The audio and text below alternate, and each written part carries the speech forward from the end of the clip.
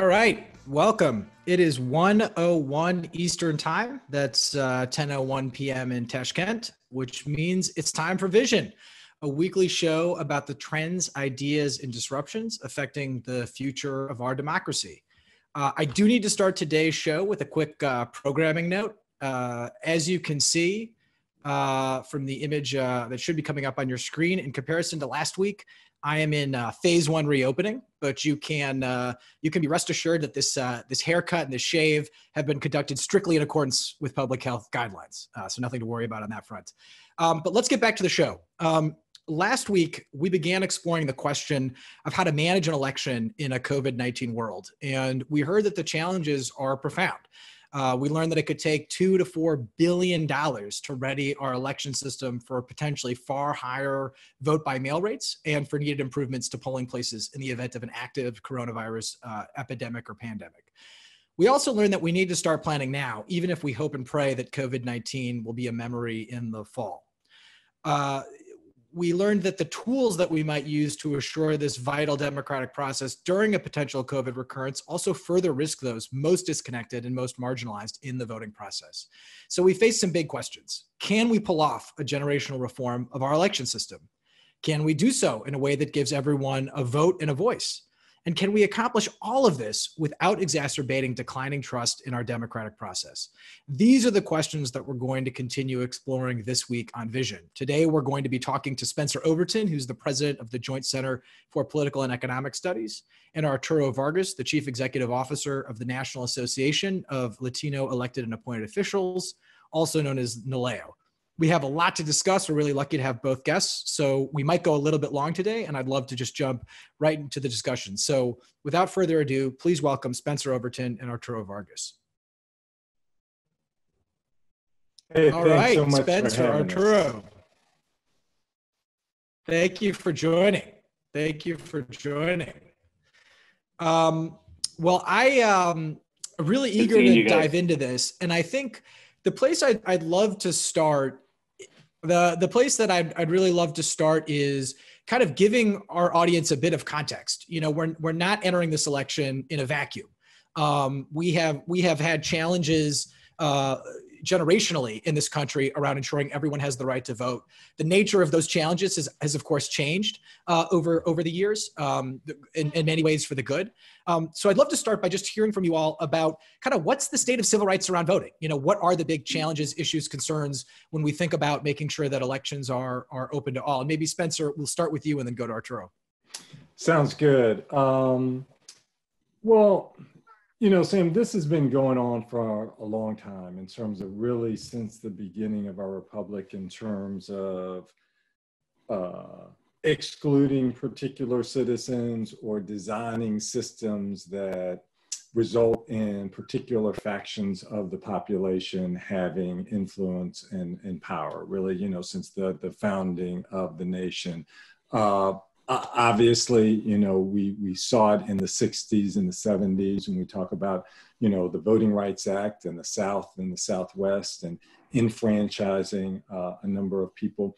And then we saw kind of the current generation, Sam, after Bush v. Gore in terms of 2000. And, you know, in the last couple of decades, some of the big issues have been, you know, voter suppression through restrictive procedures, right? Whether that involve purges of voter registration rolls or making registration more difficult or excessive identification requirements that are up and over above the existing identification requirements that have been working, opposition to voting by returning citizens. So these are some of the barriers that we've seen in the last 20 years. And then in just the last election cycle, Sam, you know, we saw voter suppression through social media. You'll remember that the Russian Internet Research Agency created social media accounts that posed as African Americans. They built up trust with African Americans. And then right before Election Day, they urged Black voters to boycott the election. Now, while African Americans just make up 13% of the population, Black audiences accounted for over 38% of the US focused ads that were purchased by the Russians, and almost half of the user clicks. So, you know, this voter suppression in terms of social media is also an issue. So Arturo, when I mean you're out talking to communities, what are you seeing? What are the measures, active or passive, you know, in some ways that are actually affecting people's sense that they can or are able to vote? Thanks, Sam, and thanks for inviting me. And Spencer, good to see you. Let me just follow up on some of the themes that Spencer mentioned. First, you know, in my view, the right to vote in this country is fragile. And we are seeing more efforts to try to introduce more cracks into the voting process in a way that suppresses the vote of certain population groups, in particular Latinos and young people. Texas, I think, is example A in efforts to create systemic barriers that result in making it more difficult for Latinos to vote. Everything from the type of ID that is required to vote in the state of Texas. For example, a gun license, you're good to vote. A University of Texas, which is a state agency, issued ID is not a valid ID for voting. Okay, who's more likely to have a student ID? A young person. Who's most likely to have a gun? Well, I think that's self-explanatory. Now, these are the kinds of barriers that have been introduced in the past 10 years. And why the past 10 years? Because in our view, as we look at the emergence of Latinos as now the second largest potential segment of the electorate, now just about on par in terms of the size of the African-American citizen voting age population, that's where Latinos are, that we're seeing efforts now to turn the clock back on Latino voting power. And we see it in the streets when we encounter Latinos, to your question. Many Latinos don't vote simply because they think the system doesn't work for them. And then when you see these kinds of barriers being erected, it just reinforces the notion that voting is not something that Latinos particularly feel is welcoming or something that they're being invited to. And that's where we need to intervene as nonprofit organizations, civic engagement organizations, to stand up our democracy and to actually engage Latinos and others who are encountering these barriers to figure out how do you register to vote and how do you vote? And so what is COVID changing anything about that? Is COVID changing either the nature of the impediments or the feeling, you know, the feelings that you described that sound like that are as important, right? The people in a way can be their own barrier, you know, reinforced by what they perceive. What changes are you seeing now? COVID has made the situation exponentially more difficult in terms of engaging Latinos in civic participation. Now, just looking at the census has been completely disrupted by COVID. The Census Bureau had to stop its field operations as all of us have been sheltering at home for the past 10 weeks. Now, we would think that having a captive audience would allow us to then engage those people to fill out their census forms. You had nothing else to do at home but watch Netflix, right? One would think. But COVID has so disproportionately affected the Latino population, both in terms of infection rates, death, and the health, the economic and social impacts, that it is now even more difficult to break through that COVID noise to engage Latino households about the importance of this active civic participation. And I think this is setting us up with lessons learned of how we need to engage our community to get those who are eligible to vote to do so come November. And so, Spencer, when in thinking about the impact of COVID, I'd like to, maybe we can pick up on something you raised, which is kind of this emerging barrier, which is the way that the social media environment can be influenced to discourage someone from participating, to discourage someone from voting. Is that how we've talked a lot in this show about the sort of infodemic related with COVID, the amount of misinformation that some of it has to do with health information, but a lot of it has to do with information about, when you can go out, when you can't go out, what's safe to do, what's not safe to do. Are you seeing or worried about any ways that the challenge, sort of social media as a suppression tool metastasizes during COVID?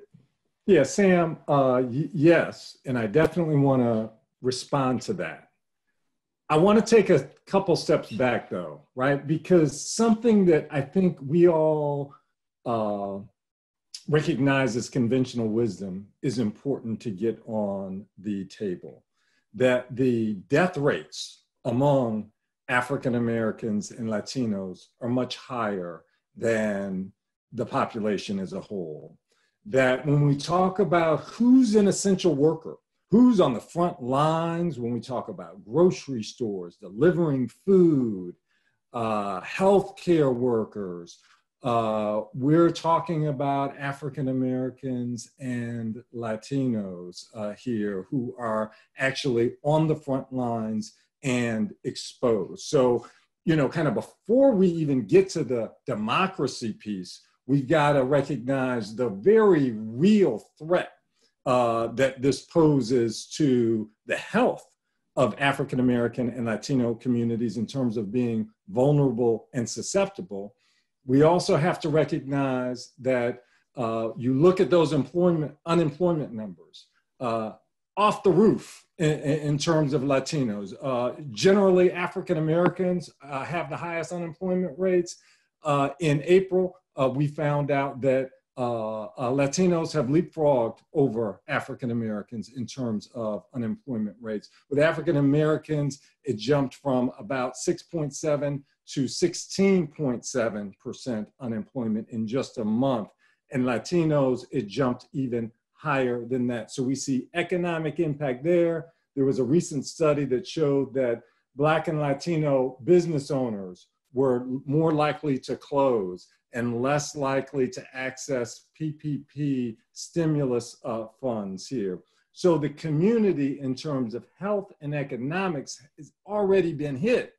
But when we talk about democracy, when we talk about being in Milwaukee, Wisconsin, where, you know, and you got to make basically a choice between your health or the right to vote, where they only have about 9 polling locations. And normally they have, you know, over 100 polling locations. You know, you shouldn't have to make a choice. When we talk about registration drives and these drives being incredibly difficult in person already, but now with COVID, you can't do really registration drives. It's difficult for people to go to a government office and register to vote. Those are some real issues. And then when we talk about social media and voter suppression, certainly there is one, the challenge of disinformation that is out there generally about COVID in terms of our communities. Certainly with regard the threat in terms of democracy, like we talked about last time. And now you've got a scenario where, and we'll talk about it a little later, you know, President Trump talking about fraud, and we'll talk about that soon in terms of the fact that it is completely overstated and overblown as a threat, especially compared to some of the barriers. Him making a false claim about a voter fraud. Twitter responding, not by taking down his tweet, but by pointing readers to information and factual information about vote by mail. And then the response being, as we saw today, the possible executive order saying that Twitter should not be immune from lawsuits for its activity and should not enjoy the same protections as Section 230 of the Communications Decency Act provides to other platforms, and calling for an investigation into tech companies.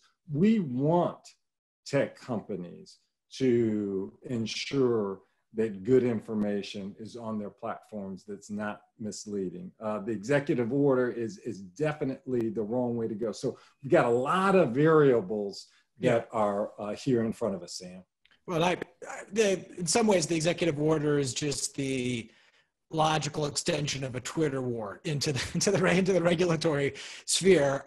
But let's go back to sort of the fundamental point that you laid out, Spencer. Arturo, how do you respond to that? Can this really critical democratic procedure survive, a level of economic and social disruption that is this profound and that is this disproportionate in its impact? What are, in the face of those facts, about who is being affected, about the communities that are most affected, about the vulnerabilities that we're seeing, what are some of the things, you and your colleagues think we need to do in order to assure, that in a really critical election, people don't have to make a life or death choice to exercise their rights? Right. Well, my response is our democracy has to survive. We have no choice but to do everything we can to ensure that democracy triumphs in the middle of this challenge. I also believe that it is a strong democratic society that is able to take on the challenges of a pandemic like COVID-19. And we have to engage all of the segments of our population equally in that. And we're not doing that. And so we need to refocus government response to COVID-19 to direct the resources to those who are being most affected by the pandemic, which is not what is happening right now. For example, yesterday, Nalel did a briefing for Latino state legislators with data, polling data that was conducted by Latino Decisions for an organization called Somos. And in that data, we found that 40% of Latinos said that they did not receive a stimulus check because they were, for some reason, ineligible. And they were also the most likely to be making less than $25,000 a year. Now, $1,200 for those families would make a much more significant difference for them in this crisis, but they're not getting that relief. And that's the kind of adjustment that we need to do to how the government's responding to COVID-19.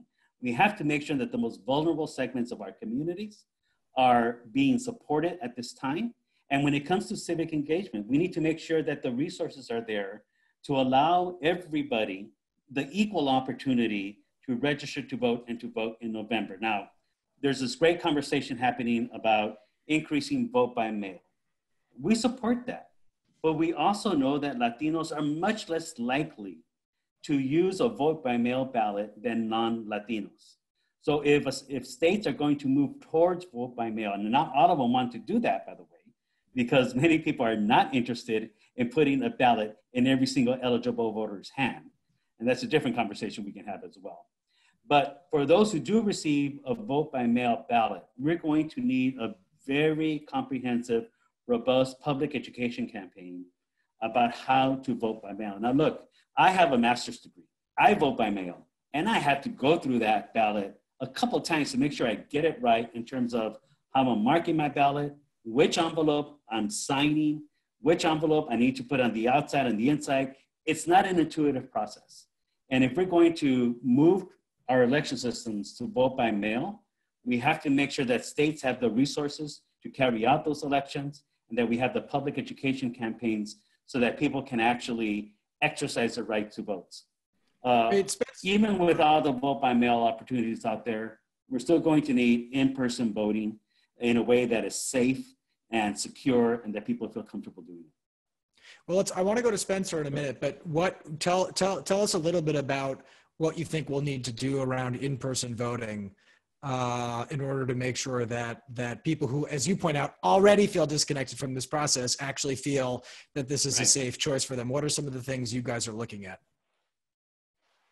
Well, in-person voting has been a great tool to make sure that people get the assistance and the resources and the support they need to vote in terms of having questions answered and having language assistance provided where federal civil rights laws require it.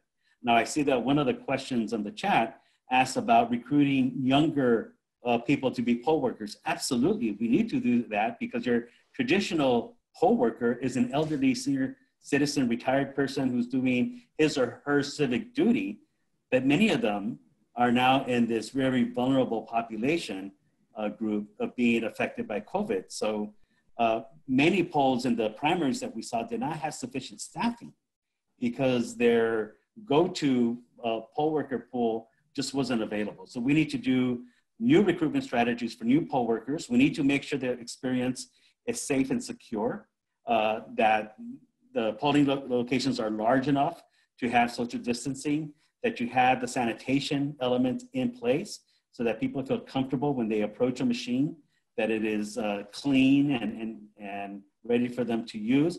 All that takes people power to make sure that happens, and that takes resources. Well, Spencer, could I first hear from you just on vote by mail? Because that really is occupying a lot of the oxygen right now.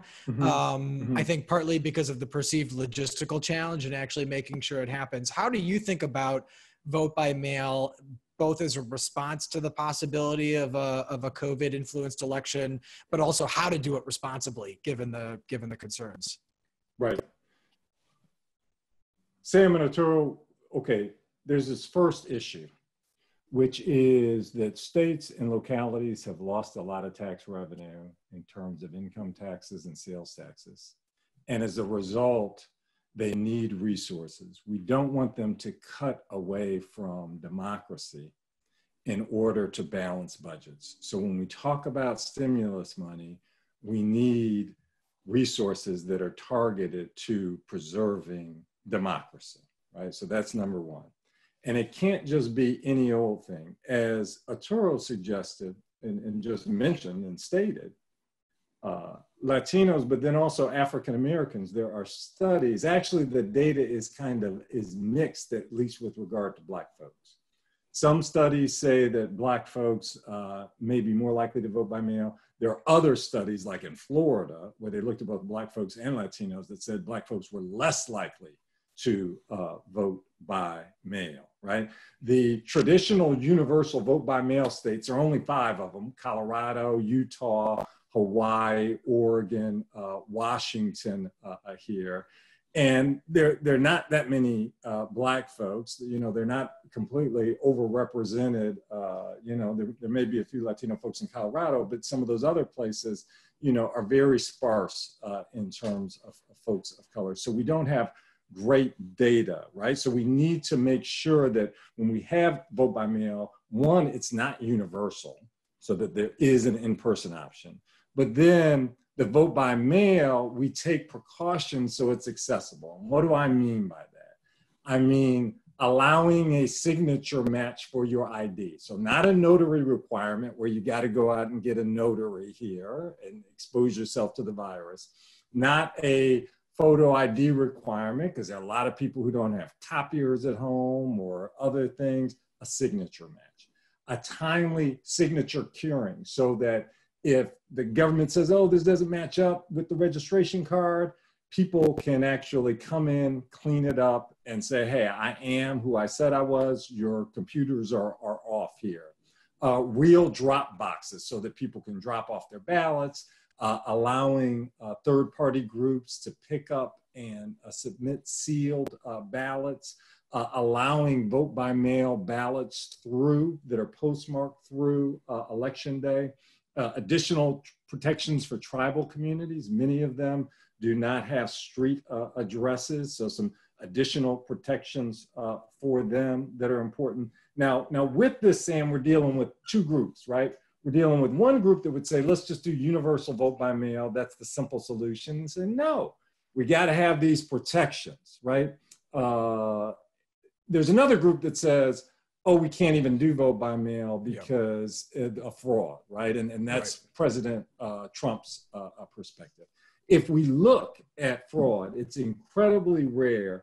There have been about 250 million ballots cast by mail in the last 20 years. About 204 of those have been a problematic fraudulent. So that's one case of fraud out of every 1.2 million votes. You're 5 times more likely to be struck by lightning than to find a fraudulent ballot. That is, don't give me something else to be afraid of. right. So anyway, that's kind of the vote by mail piece. I think Arturo covered, we got to have safe in-person voting, and take procedures for that. So I mean, as I listen to both of you, so much, if we get this right, so much of the administrative energy and cost will go into the procedure. It'll go into, in the best case scenario, making sure that we've really set up the polling places well, making sure that we've done vote by mail, as you point out, Spencer, in a really reflective way, thinking about the need of the individual voter. And so there won't be any energy to actually communicate to people who bring in a whole lot of assumptions about whether this system is actually trying to help them vote or not. And you've both alluded to this, and we're getting a lot of questions about that. What's going to need to be done between now and November to communicate to people that indeed this is safe, and indeed there are ways that, here's how you fill out your mail-in ballot. Here's how you can be sure that you're protected. Here are questions to ask as you go to your polling place if you've got concerns and want to make sure that it's safe. Who's going to do that, and what's the best way to do that? Maybe, Spencer, we can start with you and then go to Arturo.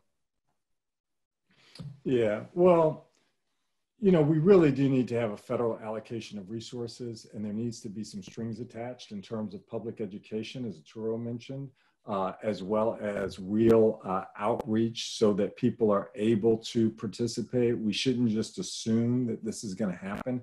It's different, and it's going to take some significant effort here. When we talk about ensuring that polling places are not crowded and ensuring curbside voting, all of this takes time, and it's a logistical. And you also need election officials to be on board with it. And as we noted, generally elections are administered at the state and county level. So the only way you can really do this federally is by funding it and basically saying, if you accept the funds, here are the restrictions. And so we need the funds now, about $4 billion now, so that states have time to set up systems to effectively include people. There will be some elected officials who might say, hey, we're not interested in including folk, but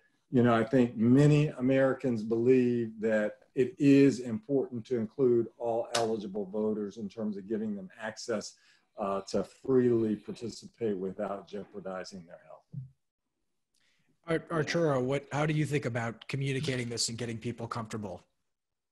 Well, before we communicate to people that they should be comfortable in these new voting systems, we first have to make sure ourselves that the new voting systems are in fact safe and secure. And that's where the resources come in. That's where the federal government needs to provide relief to the states and localities who have lost significant amount of tax revenues right now, that they do not have the resources in order to create safe and secure voting systems. Once we have that in place, then we need the resources for this public education campaign so that voters understand, one, how to vote by mail if that's the way they choose, but if they want to go through the in-person experience, to know that it is in fact safe and secure. And if we're smart about this as a country, we can use this experience to come out of this to make our democracy even more inclusive and more participatory. If the kinds of systems we can put in place now to deal with COVID-19 can actually lead to a different way of conducting elections in the future, post-COVID-19, that in fact makes it more accessible to everybody. So we should look at this not just as a short-term investment about November 2020, but how do we invest for the long term to make sure that our democracy continues to thrive? So let's go ahead, Spencer. Sam, I just wanted to point this out because, I want folks to know we got some data here, right? We're not just making this stuff up. In 2012, on average, African Americans waited in line 23 minutes, Latinos waited in line to vote 19 minutes, and whites waited in line 12 minutes to vote. So if we've got a scenario where people are waiting in crowded lines in polling places, we're talking about a scenario where African Americans are twice as likely and Latinos are almost twice as likely to be exposed to crowds and lines if what happened in 2012 happens in 2020. So this is real data in terms of the past, and we have to design systems so that everyone can vote safely. Well, this is actually the kind of the issue I want to leave on and ask you both about, which is, we talked to Nate Pursley from Stanford last week. The three of us, as a point of disclosure, have worked together on voting issues back in the dark ages and 5 or 6 years ago. And I have to confess, one of my fears is that even before COVID, every really good public servants, really committed civil society organizations are fighting to keep our election system at like a B-, right? Like at a level where if you really want to work hard, you can vote. And if you're really willing to work hard, you might have a chance to wait in a long line and vote. And that's kind of the best we can achieve. And you've both alluded to the fact that we really should be seeking higher here. No one should have to show up at the polling place and ask, because of how I look, am I going to have to wait longer than someone else? No one should have to show up at a polling place and ask, is this going to be healthy for me? No one should wonder today whether the election is going to be available to them. And while that ideal itself in an imperfect society may be hard to reach, I guess I'd ask you each, what are the one or two things that you would do to reach above that just barely passing grade, to build a better election system for the future? What are the one or two things you do if we really are trying to seek higher as a democracy, to see the opportunity to weigh in as the kind of the great defining advantage of our system, rather than the thing we must endure every 4 years? So maybe, Arturo, I'd start with you. What are one or two big reaches that you think we should be considering, and then we'll go to Spencer.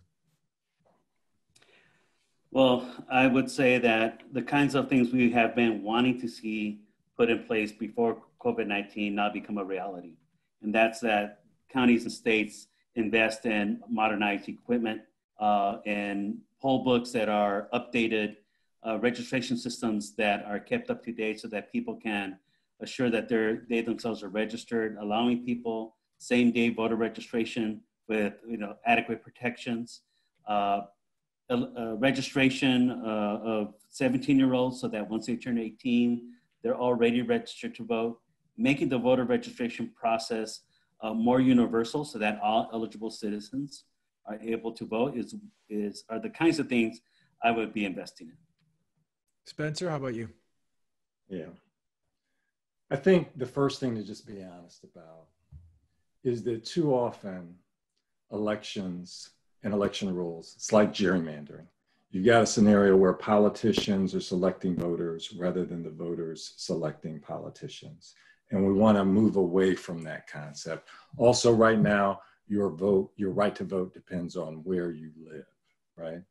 And so we really want everyone to be able to participate. And when I say everyone, I'm certainly talking about underrepresented communities, but I'm also talking about military voters through UOCAVA, right? I mean, everyone being able to meaningfully participate, like that is democracy. So, some of the things that Arturo talked about, certainly online registration and same-day registration is important. Registration serves as an important barrier in terms of purging and in terms of other things. To me, something we haven't talked about is that returning folks who are eligible, who would otherwise be eligible to vote should be able to vote here. There's notion of putting a scarlet letter on somebody for life, or once they've, served their time, we need to get away from that. So the premise of we want to hear from everyone. And we believe in like liberty in this country. So I don't know that we will have compulsory voting anytime soon, like we have compulsory jury service. But one advantage of that is the election's based on ideas as opposed to suppressing particular parts of the population. And what we want as a norm is for everyone to participate. Well, I think these are great thoughts. And I think one of the questions we're trying to explore in this show, I think you guys have framed up really well, is, what is the ideal of democracy, and how do we, if COVID's not an opportunity to improve it, how do we make sure we don't lose sight of that ideal? despite a really unprecedented disruption. So for folks who want to continue to dive into this, you can follow Spencer on Twitter at Spencer Overton, and definitely check out the Joint Center at jointcenter.org. And you can follow Arturo on Twitter at Arturo Naleo. And you can also go to naleo.org. As always, we'll send this out to everyone to everyone who joined the show. But Spencer, Arturo, I couldn't imagine a more important conversation with two more important leaders in this space. So really appreciate you joining us today. Thanks, Sam, and honored to also be with Arturo here, right? Excellent. Thank you both.